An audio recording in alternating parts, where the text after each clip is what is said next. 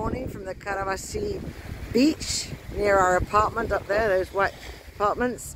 It's 8:15 in the morning. It's going to be a scorcher today. It's already 26 degrees, but the hordes or the people who are coming to swim today come a bit later than us. We've come early.